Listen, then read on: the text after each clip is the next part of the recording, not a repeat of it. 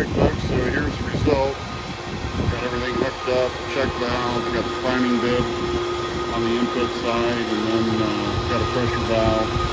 Apparently it's broke, doesn't work, but basically the electric comes down to a switch, and that'll be pump control valve that the irrigation guys will tie into. So basically this is the setup, and then as we go down through here we can see, voila, we have water. So I did a flow test and I'm getting a bucket, 5-gallon bucket full every 12 seconds. So that's right at 25 gallons per minute.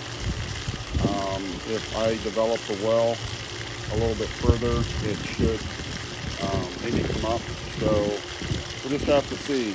It's kind of a stained color right now. As you can see, the water is a little bit stained, but we'll wait till it goes clear and then we'll reassess. So right at 25 gallons a minute, and it looks like we have a good well here. So I've been running now for about 15 minutes.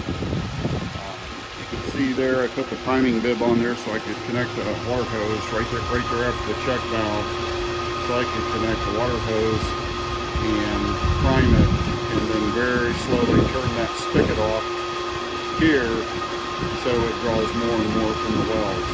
So anyway, just to recap, we've got water, we've got a good flow it looks like, we've got a three head well, and we're rocking and rolling.